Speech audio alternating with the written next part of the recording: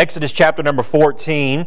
If we know anything about the Bible, just a little bit, set the stage here just a little. We know this point we've gotten to. We know that Israel has been in Egypt. We've seen the plagues come and go, and now we know that Moses has led the people out of Egypt. And we're going to get to where we're going to start reading in verse number 10 in Exodus chapter 14. They've now come to the Red Sea. And we get to verse number 10, and the Bible says, "And when Pharaoh drew nigh, the children of Israel lifted up their eyes, and behold, the Egyptians marched after them, and they were sore afraid. And the children of Israel cried out unto the Lord. And they said unto Moses, Because there was no graves in Egypt, hast thou taken us away to die in the wilderness? Wherefore hast thou dealt with us to carry us forth out of Egypt? Is not this the word that we did tell thee in Egypt, saying, Let us alone, that we may serve the Egyptians? For it had been better for us to serve the Egyptians than that we should die in the wilderness. And Moses said unto the people, Fear ye not, stand still, and see the salvation of the Lord, which he will show to you today. For the Egyptians whom you have seen today, ye shall see them again no more forever. And the Lord shall fight for you, and you shall hold your peace. And the Lord said unto Moses, Wherefore criest thou unto me? Speak unto the children of Israel, that they go forward." Our gracious Heavenly Father, Lord, we do thank you again for your word. Lord, we thank you for the singing, Lord. And Lord, we're just thankful to be in your house tonight. Lord, I ask you to be with what you've laid upon my heart. Lord, help me to give it to your people tonight the way you gave it to me. Lord, help each and everything that's said and done just be an encouragement to each and every one of us. Lord, help us tonight just to hear from you. In Jesus' name we pray. Amen. The first thing we'll look at is we see at the beginning of this here in verses 10 through 12, we pretty much just see the complaining that Israel was doing. And we know as we read, we won't read all three of them again. Pharaoh's drawing nigh. Now the Egyptians go up to Moses and say, Because there was no graves in Egypt, thou hast taken us away to die in the wilderness. Just automatically starting to complain. And we know that if we look and we could go through and read their whole time that they're in the wilderness, how they see time after time after time God do something, and they immediately begin to complain. I mean, you think about this situation right here, how they've seen all the plagues that have came, Brother Phil. They've seen everything that's happened. They've seen how God has began to lead them out of Egypt, and yet here they are now coming to the Red Sea, and the first thing they want to do is again start to complain. There's so many times that we have so many blessings and so many things that go right in our life, and at the first little road bump or speed bump or whatever you may call it, we begin to complain. God, why is this happening to me? Why does I got to go through this? Why has this got to happen to us? I even text somebody tonight that texted me they had somebody else that had tested positive and they was not going to be able to be here tonight. And I said, well, it just seems sometimes like when it rains, it pours. It just seems like it always, if anything can go wrong, it's going to go wrong. That's just called life sometimes. Sometimes we just got to accept it and get up and go on, so to speak. But we see the complaining that they had in verses 10 through 12. We want to see the command in verse number 13. "And Moses said unto the people, Fear ye not, stand still and see the salvation of the Lord." Is that not what we should be able to get out of each time that we come into the house of God? The pastor stands up and preaches, and to me it doesn't matter. It can be a salvation message, and you could have been saved 40 years. We should still get something out of that if we've come looking for something, that we can get help out of that as we go and battle this world on a weekly basis. And that's what Moses tells these people. That we see the command that he gives them, but we see the conquest. Think about this, that he tells them. "For the Egyptians whom you seen today, you shall see them again no more forever." You know something, and this isn't in my notes. I've sat and studied this. I've read over this. One of the advantages of my job is Brother Donald, is I pretty much kind of work by myself. So you go, like I have preached this 17 times to myself today. So there's nothing I thought, and never dawned on me till now. Think of the faith that Moses had. The Lord hasn't told him yet what's going to happen. He don't tell him here till we get down in verse number 16. He tells him, "Lift up thy rod." But Moses had the faith that if you will just stand still and watch what God's going to do for you, right, these people that you see chasing you today, you're not ever going to see them again. They're going to be gone forever is what's about that. And we see the conquest, but we see the charge in verse number 15. And the Lord said unto Moses, Wherefore criest thou unto me? Speak unto the children of Israel that they go forward. Now, we've often heard Brother Doug say it. We've often heard other people say, there is no standing still with God. You're either going forward or you're going backwards. And with God's help, that's what I want to preach on tonight. Stop backing up. Stop going backwards with some things that I'm going to touch on just a little bit tonight.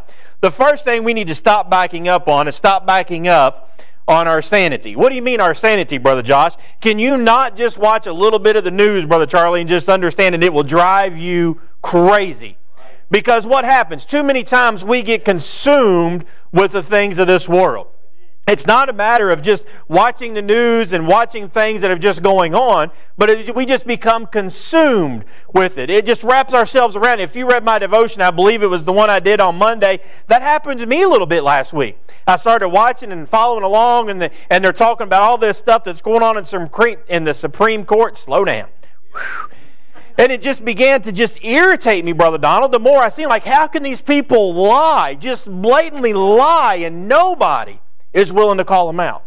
We just become consumed to those things. I was thinking about, this. I was thinking as I talked about, preaching this to myself at work time after time, Brother Thad, and I got to thinking about, it's been, I believe it was 21 years ago this February. I wasn't quite here at Immanuel yet. I remember going to church down where Tina grew up in Pleasant View, and I remember watching that Daytona 500 that day.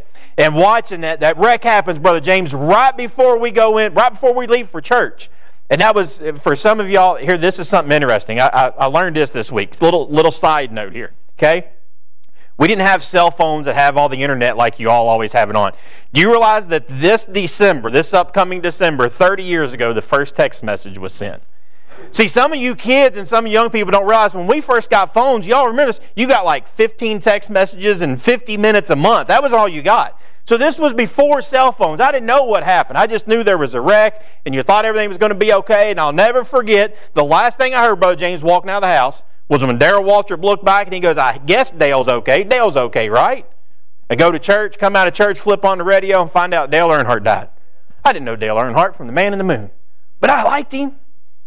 Now I'm sitting there and just almost tears well up in my eyes. I could tell you where I was at, Brother James, when Rick Pitino announced he was leaving UK.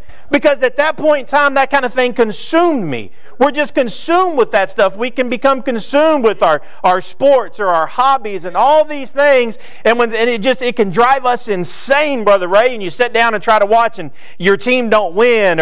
Or you got Dr. Fauci on TV again talking about this or that. And we got to quarantine for 5 days or 10 days or take 4 shots or 6 shots.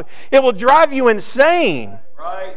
The Bible tells us how to keep from backing up on our sanity. Philippians chapter 4 and verse number 8. Finally, brethren, whatsoever things are true, whatsoever things are honest, whatsoever things are just, whatsoever things are pure, whatsoever things are lovely, whatsoever things are of good report, if there be any virtue, if there be any praise, think on these things. See, our problem is the devil too many times plays on our idle mind. We get to work, we get to where we're driving, and the devil just gets in our head and puts these thoughts in our head, and we just begin to think and go through things and become madder and madder and madder as we stand there. As we go through these things, it'll drive us insane. Psalms chapter 18 and verse 30. As for God, His way is perfect. The word of the Lord is tried. He is a buckler to all those that trust in Him. In Psalms chapter 25 and verse number 2, O my God, I trust in Thee. Let me not be ashamed. Let not mine enemies triumph over me. See, our problem is too many times when we allow the devil to get into our head, we are allowing our enemies to triumph over us, Brother Phil. We allow that thing to get in our mind and it will just drive us insane, the stuff that's going on. We heard it sung about. I said it at the beginning. We look at the world and think we have no idea how they can make it without God. We have Him. If you've trusted in Him tonight, we have He lives and dwells inside of us, Brother Donald, but yet we won't take advantage of it. We get so worried and consumed about things that are going on, and it will flat out drive us insane. Stop backing up on our sanity. The second thing, we need to stop backing up on our supplication. Think about the fact of what Brother Mike shared this on Sunday. I think about it, he talked about that lady that said that she was going home and told her husband, I'm going in here to pray and I'm not coming out until you get saved. And I can't remember now how many hours he said, 24, 36 hours. It was a long time. Whatever it was a long time, Brother Phil. And I've said this before, when we get to the end of the service and we give an invitation and God's laid it on your heart to come up here and pray for somebody. And I will stand up here. If I'm the one that's up here, I will watch. And if everybody's done, I try to just, God, you tell me when it needs to stop. Somebody could be right here praying. If God says, shut it down, we should shut it down. Too many times, as soon as that happens, Brother Donald, if we're on the altar praying, we immediately get up. Well, he stopped singing. We got to get up and go. Why? Did God tell you to get up then? Well, the music stopped. It's time to get up. This lady stayed and prayed for 24, I don't remember how long he said, all this time for her husband. We are not willing to stay a whole afternoon. We're not willing to spend just a little more time. Why have we backed up on supplication for others? Why have we backed up on taking others to the Lord and say, God, I'm going to get on my knees and I'm going to pray. If it takes me to praying all night tonight, you know what? I'm just going to be tired at work tomorrow. But I'm going to pray for my coworker or my friend or whatever it may be. But too many times we allow the world have an influence on us. Daniel, we know that they have went to the king and had him sign a decree that anybody's caught praying, this is what's going to happen. We're going to throw them in the lion's den. In Daniel chapter number 6 and verse 11, then these men assembled and found Daniel praying and making supplication before his God. Daniel knew. We could go back and we could read just a little bit before that. Daniel knew that decree had been signed. He knew everything that was going on, and still that didn't stop him. Why too many times are we willing to stop praying for our loved one? Whether it be for salvation, whether it be for something else. Too many times we are quick and we get that burden for somebody, and we have that burden and we're just all about praying for it, and then we don't see an answer for a week or a month or 6 months, and all of a sudden we let it go. We just don't pray with that same fire and intensity that we did at some point. We just start backing up on it. Well, I'll just, I don't want to raise my hand today and make it a big deal, or I'm not going to pray today. I can skip this week, and we just slowly but surely start backing up. No, keep going forward with it. Keep just pushing forward with it. It's not time now to back up. We can look at what's going on in this world and know how close it is to Christ coming back, that this is not the time to back up on making supplication for others and our loved ones. The third thing, I'm going to try to take a drink to slow down. We're going to get done really quick. I say that all the time, right? We need to stop backing up on making a stand. Jeremiah chapter 6 and verse 16. Thus saith the Lord, stand ye in the ways, and see, and ask for the old paths, where is the good way, and walk therein, ye shall find rest for your souls. But they said, we will not walk therein.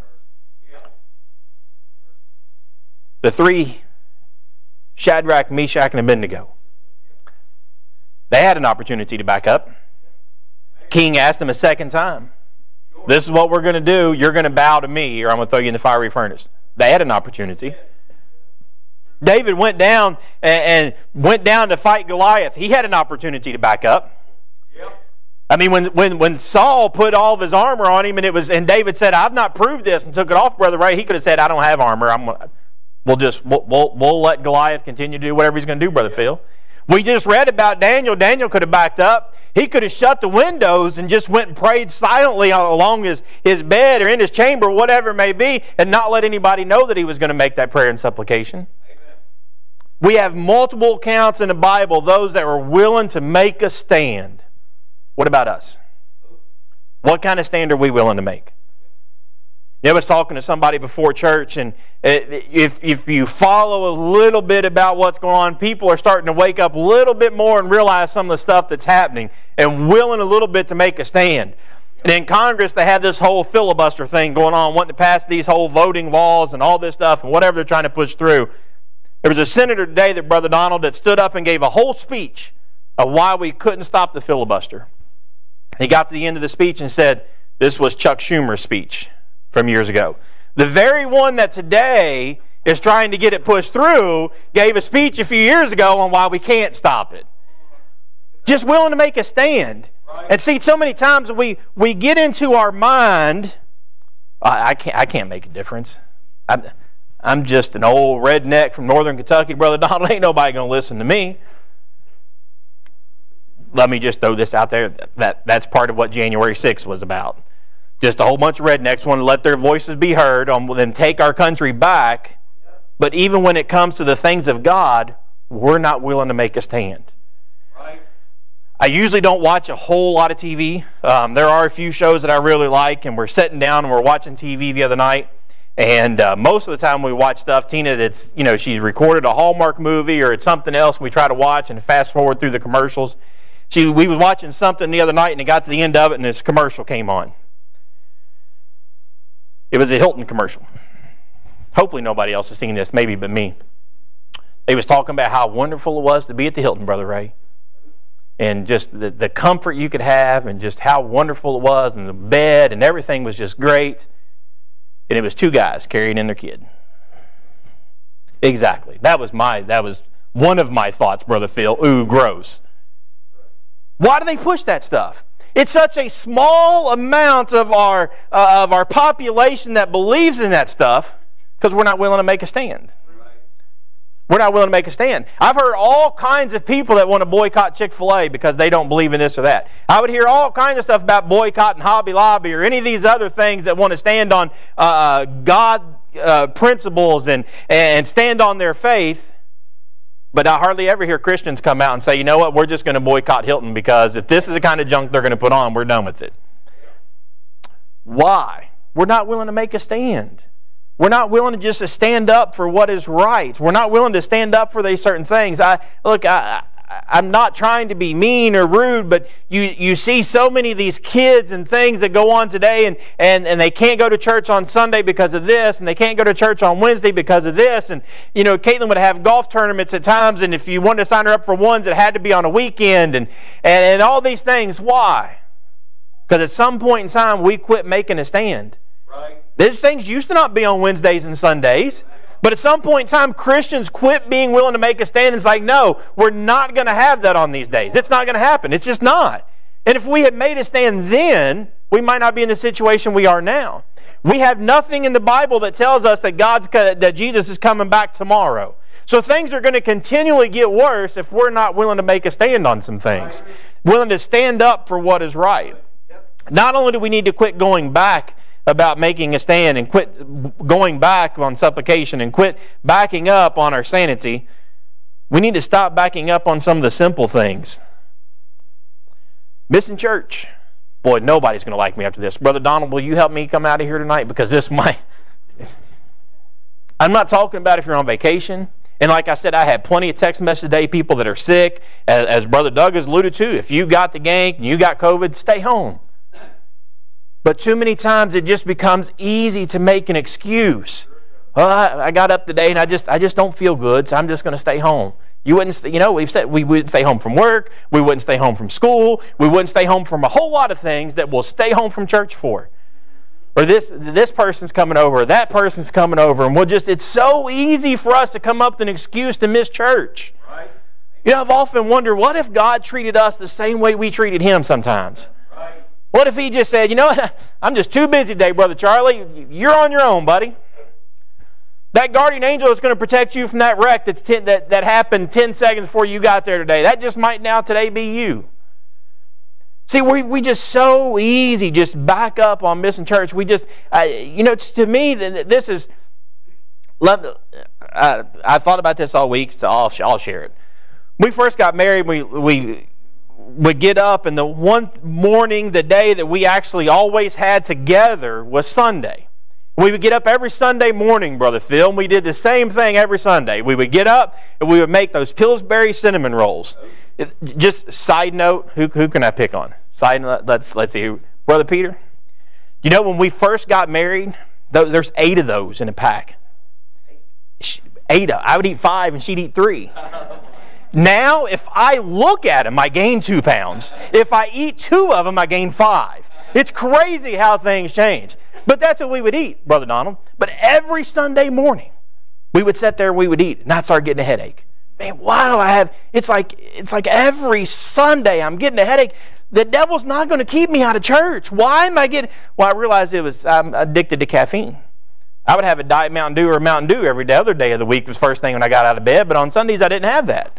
So I finally got to where I'd have to drink a Mountain Dew with my cinnamon rolls, and I felt good. Then it was all right. But that's how we are. We'll get up on Monday, and we don't feel good, and we're tired. It's like, stupid alarm. Got to go to work. We get up on Sunday, and we don't feel good, and the alarm goes off, and we hit snooze, and we hit snooze, and we hit snooze, and we hit snooze, and we're either running in here late, or we get up and we send the pastor a text. I just don't feel good today, Pastor. I'm going to stay home. Now look, if you're sick, stay home. But if you don't feel good, there's a difference. Why are we backing up on simple things like missing church? Why are we backing up on the simple things like just studying? Now I'm talking about reading. I'm talking about studying. Brother Mike taught it in Sunday school this past Sunday about knowing Him. If we want to know Him, we've got to spend time with Him. And that's talking also about being in His Word. Studying His Scripture. Studying those things that can help us.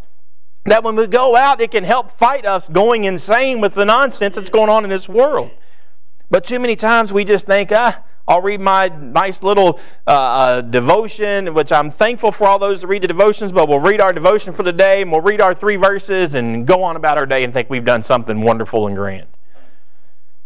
Not only just missing church or studying, but what about backing up on sin? Why do we see that nonsense on the TV? Because we just accept it. We become accepted of it. You see, I remember just in the time of me growing up, you wouldn't dream of seeing people shacking up together. Now, might as well do it and just find out if we like each other before we ever get married. You wouldn't dream some of the things that you see, even just in my lifetime. I remember you didn't dare hardly see certain things or hear certain things on the TV or something like that. Now it just goes right through like it's no big deal. Why? Because we've just backed up on sin.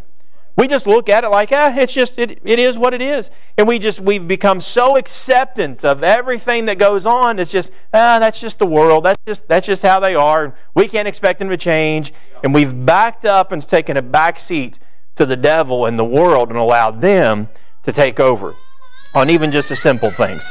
Let me say this lastly. I told you I was going to make somebody mad. She even started crying.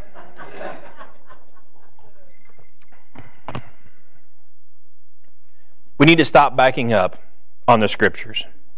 2 Timothy chapter 3, verses 16 through 17. All Scripture is given by the inspiration of God and is profitable for doctrine, for reproof, for correction, for instruction in righteousness, that the man of God may be perfect, thoroughly furnished unto all good works. Pretty simple question. What's it mean to you? What's it mean to you? What does the Scripture truly mean to you? If somebody was to come and try to take your Bible today, would you care? Now you might say, "Oh, absolutely. I don't want anybody to take my Bible." No, would you really care? Would you miss it? You get up and you get up today, you get up tonight and Brother Josh preached, so we got out a little bit early, so I can get home and I can be in bed by 8:30 tonight. And you get home, how long is it going to take before you realize you left your Bible laid in here on the pew? Would you realize it first thing in the morning when you got up? Would it take till Wednesday, or this is Wednesday, you take till Sunday when you got ready to come back to church? Where's my Bible at? Oh, I bet I left that at church on Sunday. Now, if you're like Brother Doug talks about, and if you're like me, you're blessed, and God, you have a dozen. But sometimes there's just that one that means something to you.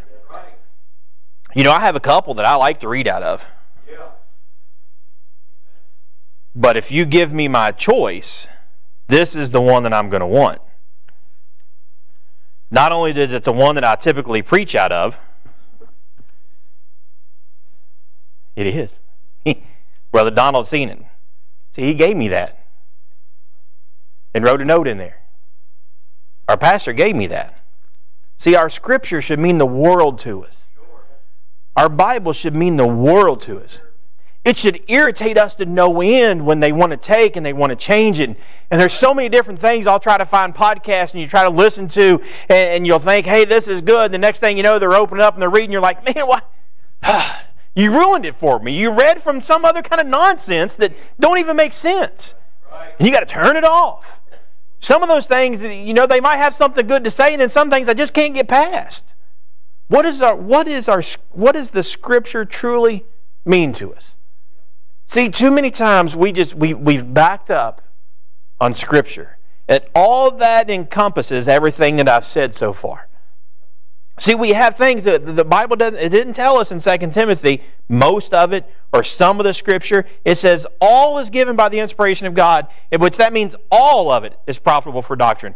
All of it is profitable for reproof. All of it's profitable for correction. All of it is profitable for instruction in righteousness. All of it is perfect. But what does it mean to us?